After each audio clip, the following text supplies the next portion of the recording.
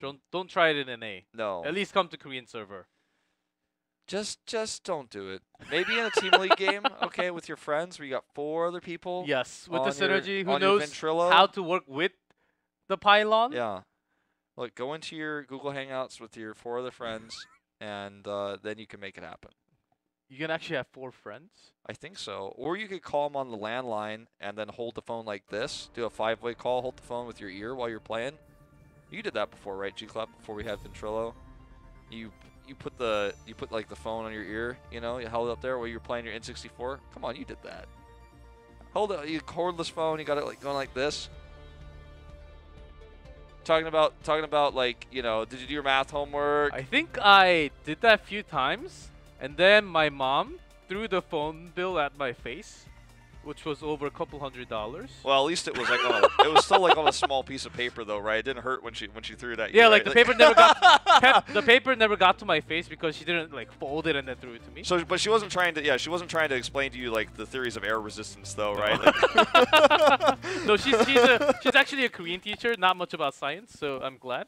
But but that phone bill, I just remember there was like back in 2004, it was over $150, so it's quite a lot of money for a month.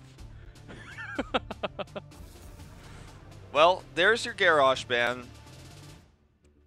Maybe the second time this series. Maiev gets banned for the first time by Feliz. Medivh is open. Not going to be first pick material, but Sonya Medivh is that a possibility now. Let's see if Feliz. This is something else that they have to be ready. Medivh is open. They lost their Malfi. Seems like Tracer is also kind of gone with that Malfurion still away. Oh! We are here, Wolf. Shimada Mada. I mean Genji. Shimada Mada. Shimada Mada. Shimada Mada. Mada Mada, man. 1 and 2 right there. There you go. Overwatch and Heroes of the Storm. Everyone's favorite thing to watch. Why both?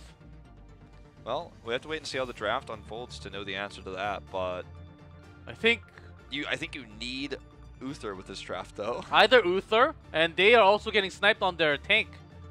Maybe OJ feels confident after that Johanna.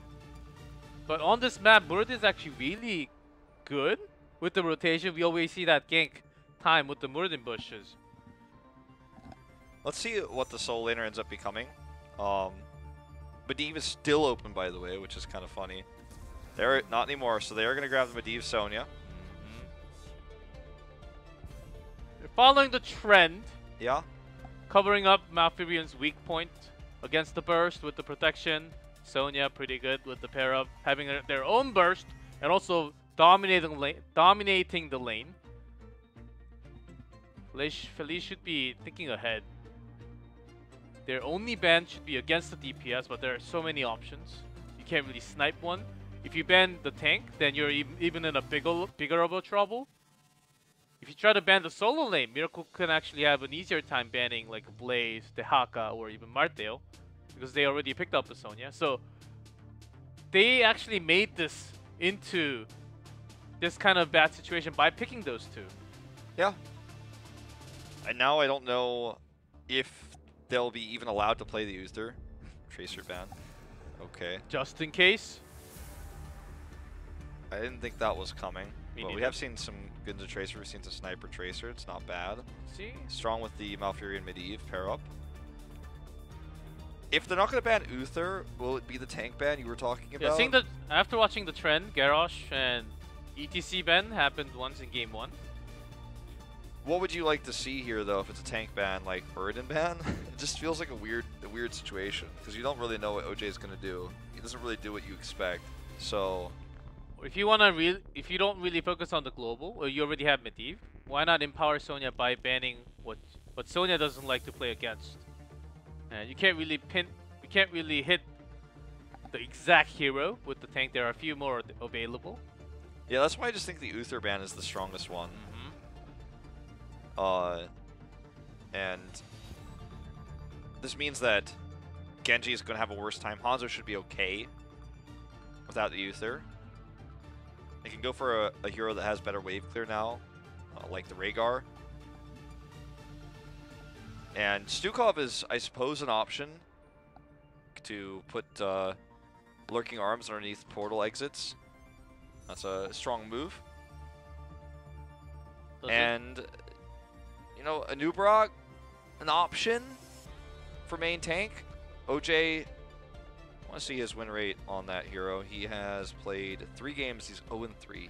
ETC not bad. Face melt against the portal. Garrosh is banned, so there's that soft counter already gone.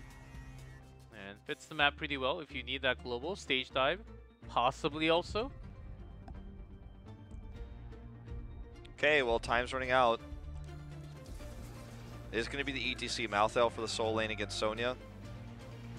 And the support will likely be a Rhaegar, but it will be decided afterwards. It's a good matchup for Malthael, but they don't have the Uther to make it really strong. They don't have the Uther to make ETC really strong. Cameras on duty, Garrosh banned. ETC taken away. 2 of his favorites actually gone.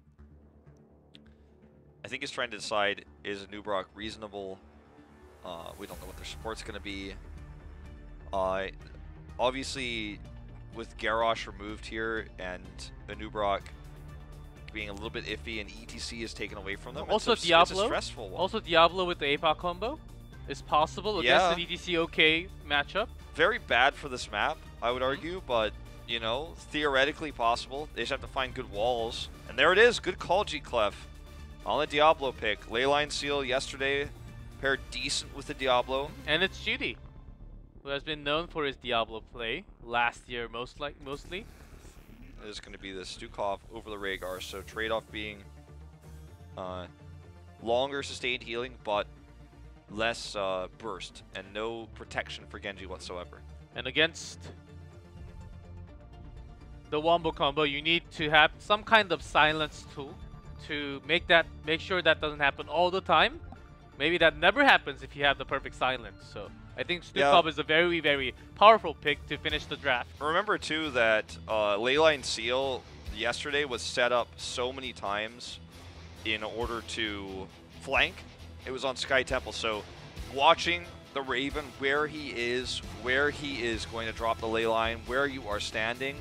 I like to see Feliz do better than what we saw Gluck do yesterday, because Gluck got totally shut down by that Medivh pick. You have to really watch where that Raven is after 10. Though I think Polybomb is also okay. Because of the mosh pit, most likely.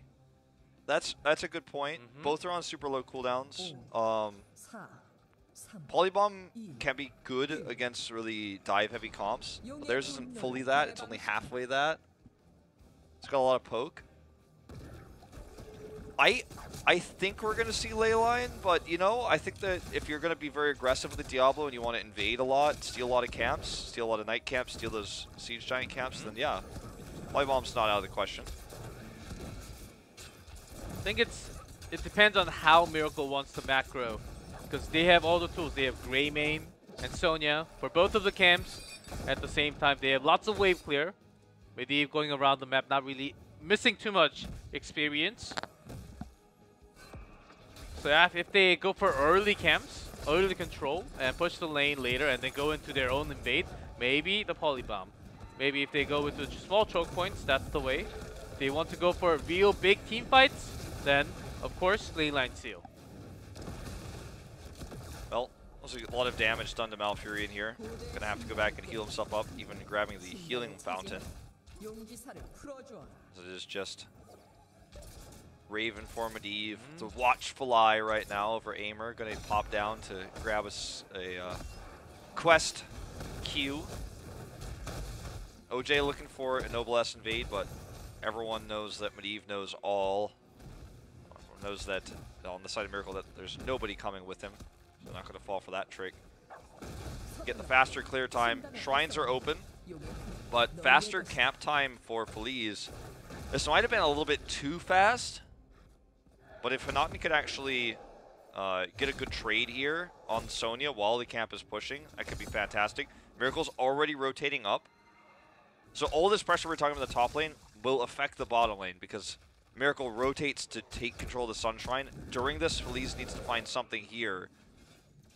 Let's see what both teams, either team, get out of this camp timing. Seems like this one's will be going down very soon, but because of all the damage, mostly focused from Miracle's side on the top lane, Feliz is trying to push the maximum, breaking into the wall now, but not really doing too much damage on the support. Really big baiting on both sides here, but obviously Miracle has more members up here, so they're going to win this trade. They delay the camp capture, which wasn't shown by our observer, but you could tell if you were watching the minimap that they actually stepped off and delayed it. So they have this quick rotation top, clear it, and now they have the winning camp. But Feliz was, like we were saying before, they get this advantage bottom while the rotation is up to grab this wall. Let's see if Miracle can do the same here. Looks pretty likely. They want to make it into a better trade. They have Greymane and Sonya. But OJ is here now. Yeah, Diablo coming in with that grab, but OJ responding with the power slide. But 4v3, Miracle is not doing as much as Feliz is doing bottom. And 4v3, and the thing is, for the defending side, they need Stukov to make the offense so much weaker. They need that silencing tool, but with the Hanzo not doing anything here. I mean, they're getting a lot done here. Like this, oh, Aimer barely gets out. It was mostly Hanzo doing the damage. Yeah. Stukov really not providing too much. But Miracle didn't get as much in the top lane. Bottom lane's more significant too on this map. So even though Miracle had all these fancy delays at the camp, they, you know, tried to take the top shrine and stuff like that. They end up kind of losing on both fronts. Hanatan's winning this matchup now, and this could be a potential channel of the Dragon Knight, Unleash of the Dragon Knight. Genji having to go home does give a quick lead in terms of members on the map for Miracle. They will take this Moon Shrine. Look at the mid exchanges. ETC is just like threatening, like, oh, you want to fight Aimer? I'll come for you. You want to fight Hanatan? I'm coming for you. As you can see here, HA2 I think is definitely going to die. Oh, committing the Genji! Oh, yes! He does die. I'm going to try and say yes as I'm like, you know, I'm biased and I wanted that to happen. Even though I am cosplaying as Genji in name alone today. Yes. AKA known as Proxy Wolf. Yeah. Nice kills. Nice kill coming from the gank. Genji definitely helped in that manner, but going to lose his brother. His brother's going down. Sorry, G-Clef. I knew I was the better Shimada. But here comes Diablo. Great silence. I think OJ might have died if silence was not there. Yeah. They were not able to use that many skills to trap OJ down. Well, this is a pretty even game after these last few trades. They're going to lose the Sunshrine, but bottom obviously is being retaken, so faster camp time for Miracle in the Siege Giant department again because they have Greymane. Hanzo's like, well, hold my bow. Hold my bow? What are you going to do without the bow? It was his backup bow, okay? Okay. Hold my quivel, like.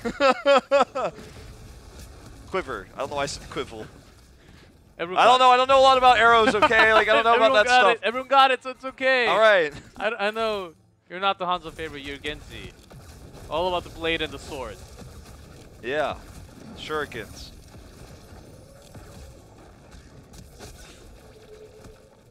You know, Hanzo said to Genji, you can't clear camps very fast, and he said, sure I can. Sure I can. And he goes, all right. I'll stop. I'll spare you all. I'll do a favor, everyone, and give a nice punch to Wolf. He hit me. It hurt. All right, level 10. Reach now for both teams. The night camp taken again early on the blue side for Feliz, because Miracle was taking this camp to the bottom. So they have more camp control overall. Sonya can't get control of this Sunshrine, though. She's posturing for it, but they do have a bigger rotation up. They are looking for Hanatan, but I still just don't think they win this, right? Yeah. Medivh comes up. They've got portals, potentially. Okay, good shield there. And they will finally get it, but at the cost of losing bot and losing the push of their night camp. Just Leyline Apoc and Tranquility. Somewhat of a mix and match again. But they do have Grey Mane for Goat for the Proto and Sonya, so maybe they're thinking they have more than enough damage in this case. They have more DPS. I think that's fair. 882 baiting. Oh, that was a great APOC combo there. Not with the ley line, but just with the CCs. Spear into, grab into the APOC. Liu overextends, that's a double. I'm amazed how Judy can play that Diablo. I mean, he had the angle. Yeah, I was about to say the same thing. Like, there wasn't a really good place for him to get that stun. He still right at that wall. Still made it happen. Okay, leyline here, not really. I don't know what exactly he was Well, thinking. hey, look, it delays. It delays. They get a rotation down. OJ, very likely to die here. Didn't get hit by that Q. But here comes the portal. They want it. Oh, there's another stun. Toss. Sniper's going in. Miracle with a really coordinated attack here. Leyline seal worked out. It looks like we might see our first Dragon Knight. Genji has taken the top shrine, but how long is he going to be able to hold it? Long enough, apparently. Miracle just going to look for 13 here. They do rotate up. There is a window, actually, because Feliz is not going bottom. Look how aggressive Judy is going. Yeah, he needs to be careful about doing that against the Hanzo pick. Well, it's not the worst, basically. As long as you know where Marthel is all the time, Hanzo Genji can't really... It takes a long time to kill that Diablo. Into another wall here. Deflection's already used. OJ body blocked out, but Maltho gets the bottom moon shrine. In the meantime, Sonya is doing the solo move on top, so it's going to be... Okay, OJ really needs to hold that face melt. Root follow-up, man. Miracle's winning so many trades right now. Silence not enough to save him this time. Go for the throw, for the kill. Nicely done by Sniper there. And look, more stuns coming out from Judy using the APOC here. Doesn't connect, but gets another charge. And not so low. Shove to help save him. And they're looking to portal out. That last rites wasn't even close. Did a lot of damage, but Judy lives, so he holds on to his souls. And look at how quickly he's going to heal up. Don't blink, you might miss it. He's going to be at full health before you know it. And I'm not talking about like just because he tapped that well. It's been a day, G-Clef, for me, you know. I know. You're literally acting like an April Fool. I certainly am. For some reason. And I already did the favor to everyone watching. Wolf was hurt physically. G-Clef's like, don't ask me to do it again. Yes. I did it once, and that's enough. Look at this squat by H82. He dies, but he stays there for like 2 seconds, and that's enough to get the Dragon Knight. It's going to be tougher to use it without Sonya, obviously, but I'll look for some damage to the mid keep here. Moving up right now. Medivh actually clearing bot waves right now. He's not actually coming and getting involved. This is a little bit weird. Sonya kill is quite painful, but they have the Dragon Knight, so they can actually buy the time and use this macro as an advantage. Push in slowly. They can't do it as effective as having a Sonya next to it. But still, pushing the bottom one because they lost the fort at the bottom. Of course, the top wave is losing its experience for Miracle. But here comes OJ and Marthel. It actually goes to the top, goes back top. He actually didn't get hit by that last shuriken either. This Dragon Knight alive with 1% health. He's like, ah! With this 1% health, that will damage this wall. Well, this looks like a kill. Sniper is not even going to get involved. Portal here, looking for more. Uh-oh, Aimer. Okay, he had dash. I'm going to be able to get a camp, though, with this pick. Miracle is controlling this game. Unfortunately, the picks or Feliz did not work out like they wanted. The early Shimada brothers picks, whatever. That rotation where they got both Genji and Hanzo early didn't translate well into a good game when they have not rotated appropriately against the Diablo. It's been all about Diablo all the time. Judy's Diablo making a strong return. That 2017 Diablo where he made waves. It's looking good here again. Finish that camp. Only one? Say thanks to Hanzo. Thanks, Hanzo. You're welcome. But if you're alone, was that ley line on a cooldown, or did it just get cancelled or something? Maybe on a cooldown. Yeah, I think it was on a cooldown. And Feliz, not knowing that, they were just forced back, just thinking, oh, there's that APOC combo coming, so they couldn't really contest against it. Feliz, after picking those two, losing the Tracer, with just losing Malfurion from first pick Miracle, losing a lot more, diving in here with the portal out. This is really becoming a thing. Yeah. More of a meta with the Medivh, Sonya, Diablo. It's really scary, actually. The only different pick we usually see with this is the Greymane with something else. Yeah. Sometimes with Genji, sometimes with some Taika's DPS. Oh, I like the Greymane pick on this map, though, because it allows them to camp quickly. And go for the throw gives you a little bit of bonus range when you actually don't get the portal exactly where you want it. Okay, APOC comes in. Really nice APOC here. Leyline. Gonna come over. The APOC zoned everybody into a bad spot, and then they were able to follow up with the Leyline. Usually it's done in the opposite order, but this way, because no one was stacked on top of each other, the APOC zone was so big. I actually like that he used it there. End up getting the kill onto, again, Hanaten. And they needed some other CC to actually stop that mosh pit. And saving that ley line actually became a good tool for a Miracle. Feliz could not really dive in because of that ley line. They were sending HGC up top and they were looking to go all top, but this actually could be a grab on this. There's no one nearby, only the scatter arrow. They need to block, and they are successful. Second scatter arrow takes too long. Really good plays there to block out the auto attacks and to grab the Genji. Judy, man, he's back. He's on tank, and he is not having any of the Shimada shenanigans today. Portal comes down. They're going to get around this keep. Judy's going in deep, gets the protection. Oh, mistimed, though, with the last right, so the protection actually not preventing that damage. He is going to instantly respawn, but that's all of his souls gone. This is a huge turning moment, potentially, for Feliz. Although OJ, out of position, gets taken out here. They're not going to be able to use the Dragon Knight like they wanted to, but they've already got a keep. They still have 30 seconds and 30% onto the wall. So, and it's a 14-minute Dragon Knight, so they can do so much damage when they don't have their front line. That's the thing. If they lose anyone from here, it could be a keep actually. And there's the ley line to buy time with the APOC com. Actually, Sniper goes in for the kill possibly, but getting a keep seems like a smarter choice. Why can't enemies drink from your healing fountain? Yeah. It's the same amount of healing, like this healing It's not shoes. your color. Like the red can't go to the blue one. It doesn't even, of course it doesn't make sense. Now we have the globe, like the neutral globe, so I think that's enough. I mean, just because, like, I don't know, just because I don't like chocolate, or that I don't like vanilla cake as much as I like chocolate, doesn't mean that it's like, it's a different color, I can't eat it. I don't know. I feel like that, you know, that's a little bit weird, G-Club. Should be able to drink from that. Someone explain that to me. We gotta.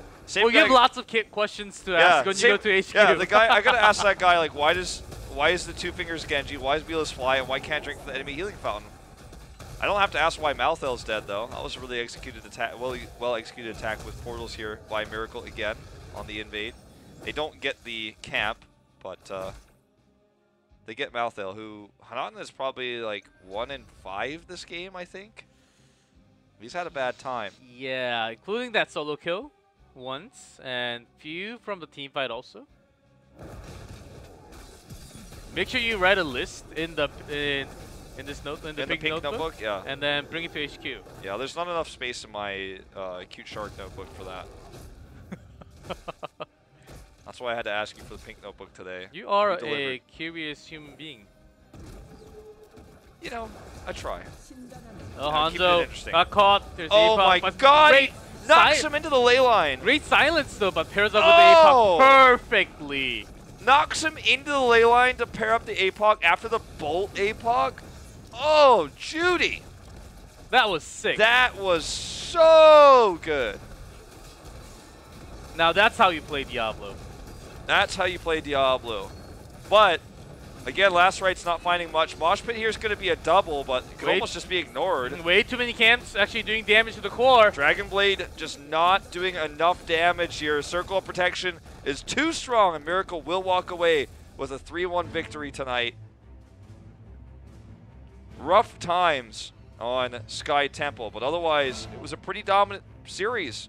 And Judy looks to be back to form. I would like to hear his thoughts today. He's definitely my MVP, not just because of the Diablo, but because of the ETC he played earlier. His Garrosh was really strong on Sky Temple, even though they ended up losing that map. He played it very well. The new Brock on game 1 wasn't bad, but it wasn't the greatest. But the Diablo is the story in this new Sonya Medivh Diablo meta. We saw it on Sky Temple. We saw it on Infernal Shrines, I believe, as well now. In multiple games. He looks from really multiple teams from Korea. Yeah. And I think that's really a thing, even in the later patch. I think it still can continue. But look at the damage of Diablo. Only 2k away from Greymane. Hanatan was 1-4, by the way, this game.